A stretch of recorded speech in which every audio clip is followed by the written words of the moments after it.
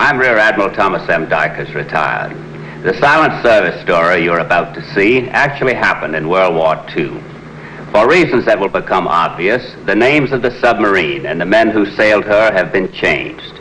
It is the story of two extraordinary achievements, one by the submarine, the other by an individual member of her crew.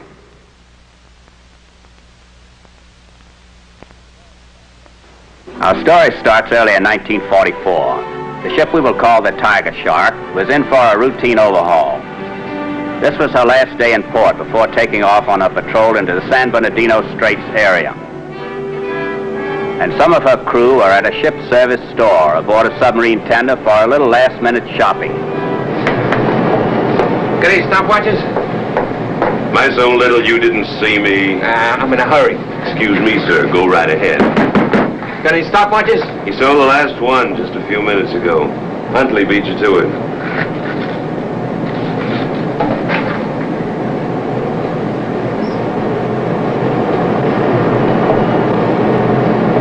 Did you just get yourself a stopwatch? Yeah, I got a stopwatch. I need it. You need it, that's right. I'm real interested in hearing that, Mac. I'll give you $5 more than you paid for it. It's downright friendly of you, Mac, but it ain't for sale. $10 more. Who do you think you are, Come on, I want it, Oh, shove off, Mac. Why are you bothering me? Are you gonna give me that stopwatch? Negative. Now beat it. Go join the Japanese Navy. All right, you guys, lay off. Why don't you be a good Joe and let him alone? I offered him $10 extra. Look, itty-bitty buddy, he don't want cash, he wants the watch. Just like you do. Only he got to it first. You read me?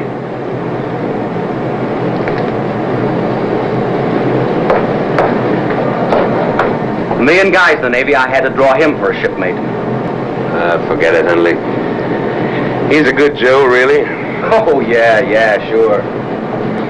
He's just got an elephant on his back for some reason. I don't know. Within a few hours, Tigershark was underway. You wanted to see me, sir? How about Tompkins? Oh, did you break the news to him yet? I wanted to talk to you first, Tom. You know the man better than I do. What about him? He's not the easiest person in the world to understand. One thing for sure, though, he's a first-rate submariner. Subs seem to be the one interest he has in life. Aside from harassing his shipmates, you mean? You heard about that stopwatch incident at the ship's store. Oh, who made this? I did? I'm sorry, sir. I didn't know. Have him come in. He should be waiting out there now. Tompkins? Tompkins? You know we've recommended you for a promotion. Yes, sir? I was wondering whether you fully understand the responsibility that goes with being a chief in charge. I think I do, sir. Now, I mean in the broader sense. Stirring up resentment among the crew, it reduces their efficiency. The energy of every man on board has to be directed toward one thing, licking the enemy. Not 99% of the time, but 100%. Permission to say something, sir? Granted. Well, sir, I've always tried to, try to do what you're telling me. But, sir, I know it just doesn't come out that way. It won't affect my promotion, will it, sir? Your promotion's already come through, just before we get underway. You made chief. Congratulations. Thank you, sir. Thank you, sir. Well, you're a chief now. It's a big opportunity for you. Now, see if you can make the most of it. Yes, sir.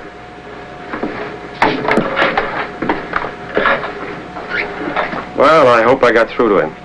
We might be needing especially clear heads on this patrol.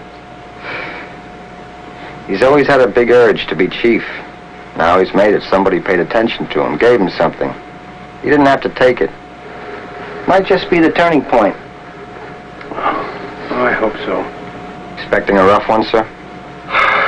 Well, the Japanese are riding a lucky streak, making the San Bernardino Straits area pretty hot for submarines.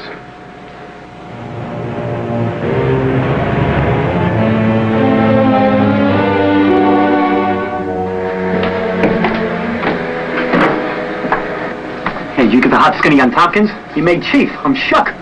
That don't bug me. I got some hot skinny on the patrol, though. It's gonna be a doozer. Oh, yeah? Where'd you hear? The skipper and me. We're like that. He's my adopted son. You know that. Well, I just hope Mr. Big don't start pulling rank on us. That's all we need if we start catching it. What are you worried about, anyway? Tompkins made chief, so the world's coming to an end? It could. For us on this boat. Who's to say it's not going to be good for him? Look at me. Before I made chief, I was nobody. Joe Blow. Then, boom. One of the fleet wrestling champions. Now meet somebody senior grade, Phil Wilson. Yeah. You made chief. It gave you confidence. See what I mean? With Tompkins, it's nothing but a license to be a real heavy. You like that? He still thinks it's funny. Yeah, I ain't going to say you're wrong, Ernie. I just ain't going to bet either way. Well, take a look at Ernie Lapchick, bookmaker, senior grade. I'm giving 6-2 and even. This guy gives us nothing but trouble.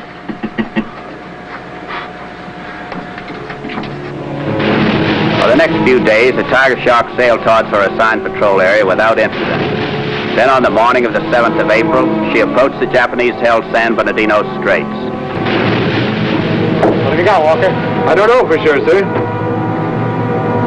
Well, it could be smoke. And again, it could be one of those little rain squalls. What do you think, Tom? A little too far away to be sure, sir. Well, we'll know soon enough.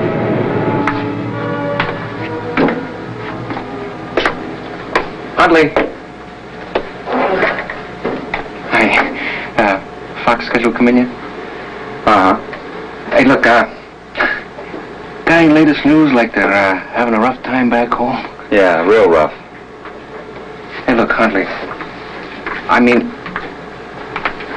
look, I shouldn't make such a federal case out of the stopwatch. It's all right. No kidding. I mean, I said it's all right. Forget it. Okay.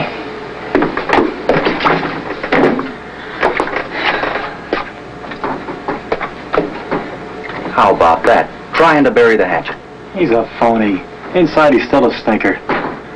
You know, I don't dig it, Ernie. All this milk and honey all of a sudden. What do you got, spaghetti for brains? He's been playing Mr. I Love Everybody ever since he made chief. Maybe the skipper will recommend him for warrant officer. See the picture? Yeah. Anybody fall for it? You kidding?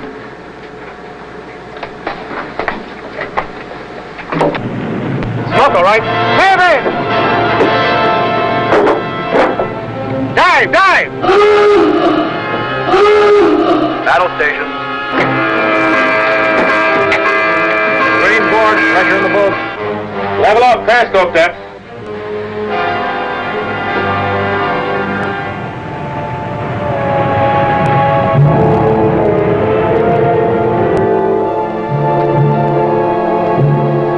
Feet. Periscope.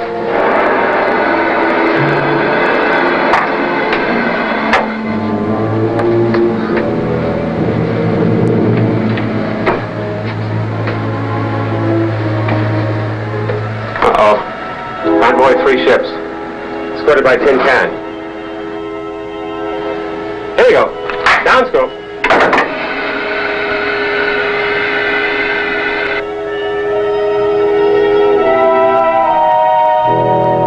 Upscope.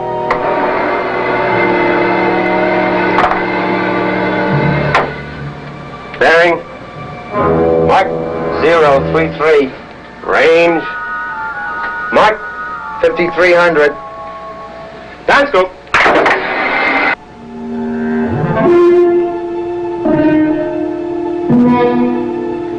Message came in just before you dove, sir. Been decoded, Surgeon.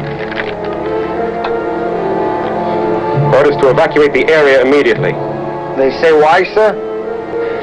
Didn't say they'll contact us. Said he asked for the senior prom or something. Secure from battle stations. Secure from battle station. Upscope. Have a last look. You monkeys must have luck up your smokestack. But You got something, sir? it's a whole task force.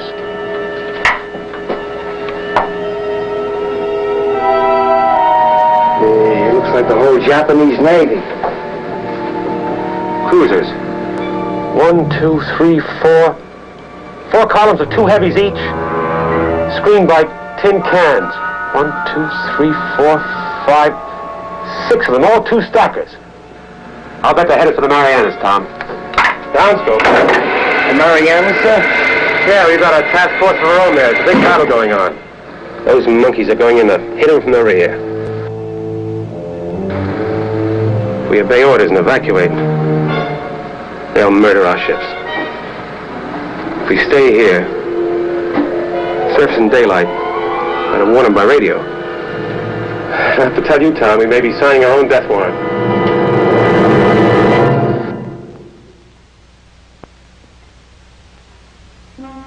The captain of the Tigershark found himself in a position no commander would envy. Face to face with the choice between sacrificing the Tigershark or exposing our ships in the Marianas to an undetected attack from the rear. Upscope! See what they're doing, changing course maybe, though I doubt it.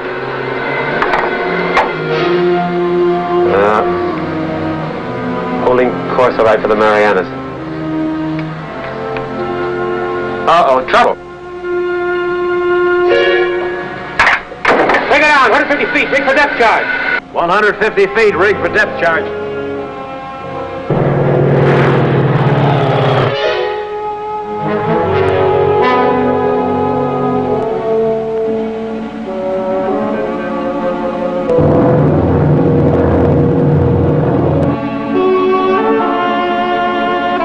Leveling off, 150 feet.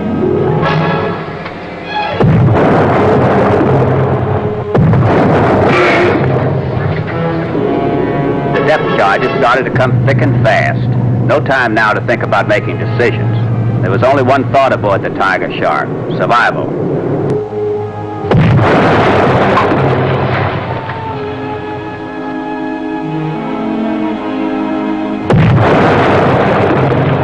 As the explosions came closer and closer, Tompkins tried once again, perhaps for the last time, he thought, to make peace with his shipmates. Ernie? Yeah? Look, I've been thinking, you know, maybe we won't come out of this, so take it with you, the kind of guy you've been. Let it eat you. You don't come to me for any path to heaven.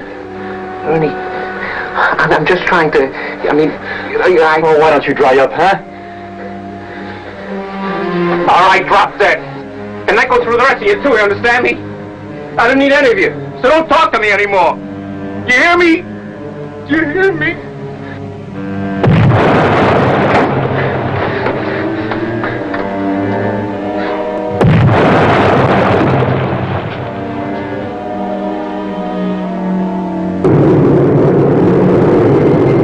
Finally, the depth charge attack eased off, and with it the tension. But now the need to make that decision stared the captain in the face. And if you'd have asked him, he would have told you he'd prefer the depth charges. Well, the planes are gone. There are 3 airfields in the area. They'll be gone for very long. We're staying, Tom. Aye, aye, sir. I don't mind telling you, I don't like sending men up to die without a fighting chance. This is one time I'm glad I'm not the captain. Well, the least I can do is tell him what the score is. This is the captain. We sighted a big task force up there. I guess you know their air cover spotted us and sent down its regard, but what I wanted to tell you is this. That task force is sneaking up behind our ships at the Marianas. They'd wipe them out, unless we can get a message through, warn them what's coming. Now, when we surface, it's going to be rough, very rough. In fact, if any of you pray, we can use all the help we can get. Plane her up 60 feet. Here's a message for the force commander. Urgent. Large enemy task force sighted latitude 1250 north, longitude 124.45 east, course 085, speed 16 knots. Apparently headed Marianas. Now have them code that, get it off as soon as we surface. Aye, aye, sir. And so the Tigershark made her first move towards the surface. It wasn't going to be that easy, however. High-speed cruise bearing 337. Turn on your speaker sound. 60 feet, sir. Up, scope.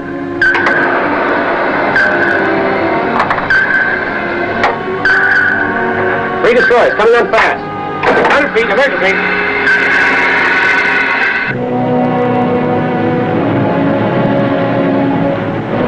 Directly over us, sir. Take her up to periscope depth.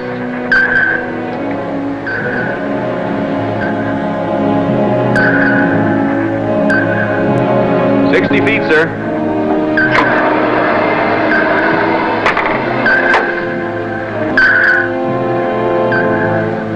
Wouldn't you know it? Bring it on again at 100 feet. Radio will start sending soon as we surface. If we ever surface, they're pinning us down, bombers and destroyers. High-speed screws coming back, sir. If we don't get the message off soon, it'll be too late.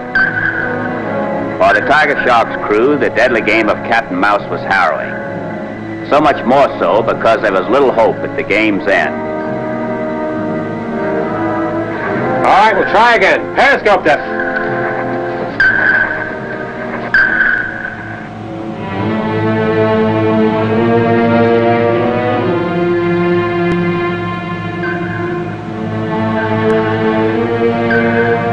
Feet, sir. They're not so dumb. What is it, sir? Guess what I was afraid of? Task force gone out of the Marianas. Left the planes and cans to pin us down here. Ground scope.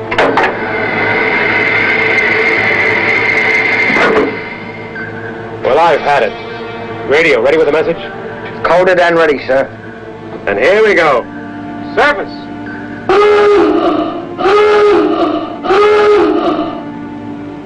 And so at 0946 on the 7th of April 1944, the die was cast. The Tigershark started for what by all odds had to be eternity. There would be no turning back this time. Whatever there was to meet her on the surface, so it would be. She was a sitting duck. The coded message of warning went out the moment the Tigershark's antenna saw daylight. Once, twice, and again, because for some reason there was no acknowledgement, no answer from headquarters, no word to indicate they'd heard. The crew waited, 72 men holding their breath. Time was running out, but still no answer from headquarters. To make the sacrifice to save their ships was one thing, but to die without being able to warn them, to give your life for nothing, that was a bitter pill. Topside, however, the situation was surprisingly quiet. It seemed the enemy destroyers and bombers were suddenly convinced they'd scared the Tigershark off, and they were heading to rejoin their task force. It looked like a prayer from the submarine had been answered, but the enemy must have prayed too. Clear the grid! Down inside!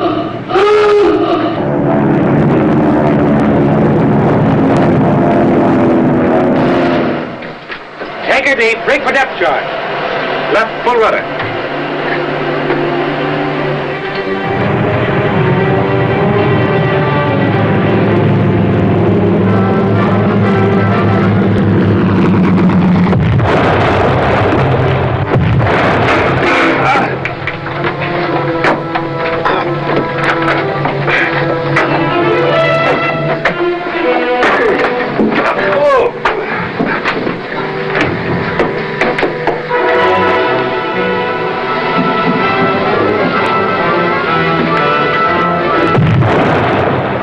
The bomber scored a rare direct hit, and the Tigershark was settling fast.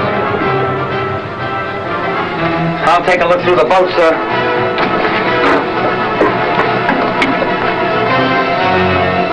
But Lieutenant Hadley got no further than the control room. With Lieutenant Walker, the diving officer, too badly injured to carry on, the executive officer took over his station.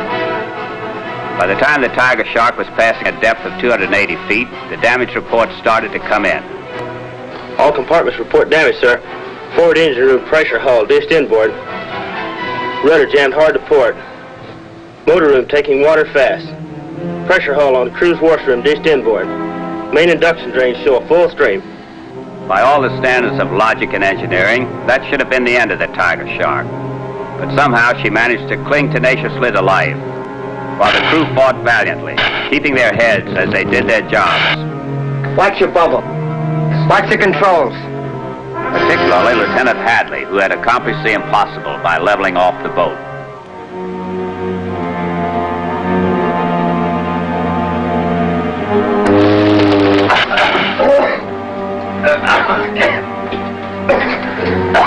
Then another report came through, and it had the sound of doom. Fire in the maneuvering room. All power lost. Fire in the maneuvering room, sir.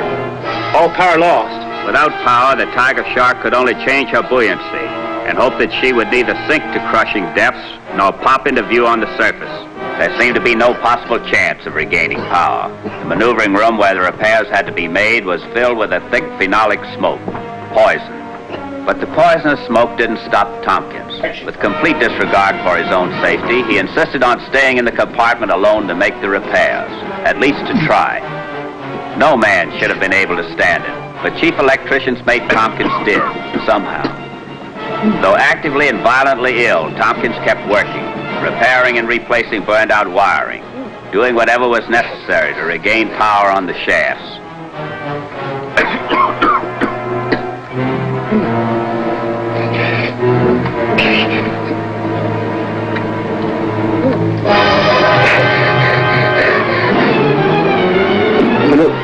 The maneuvering room reports ready to go ahead on a starboard shaft. Tompkins, are you? Yes, sir. Good boy.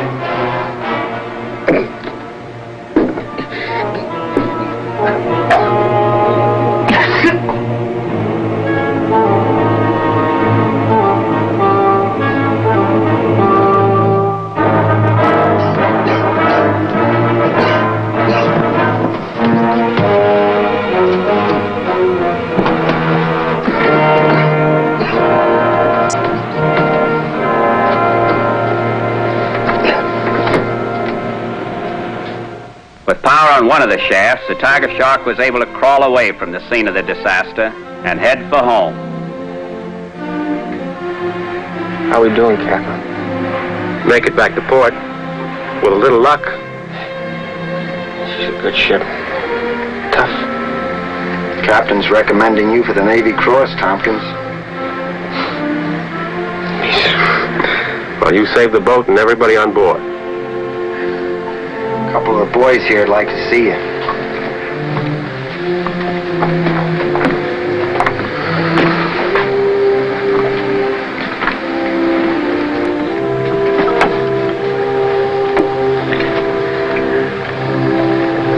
Me and Huntley, we're a committee chosen to represent the crew. We want to say that we appreciate all we want to say is that you're a pretty great guy. No kidding. We got a present for you. Stopwatch.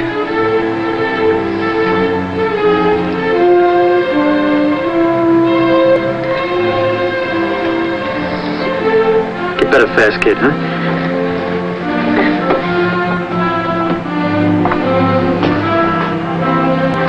Looks like he might be all right now, Tom. He's gotten attention. And something he didn't have to battle for. And it came from where it counts, Captain. The crew.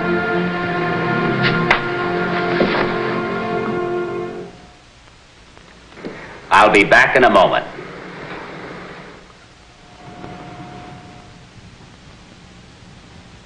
The action of the man we call Tompkins is considered one of the most outstanding examples of selfless devotion to duty in the annals of our Navy. Those who knew the conditions under which he worked considered them virtually beyond human endurance. His action will serve as an inspiration and a guide to generations of future submariners. Please join us again for another true story of the silent service.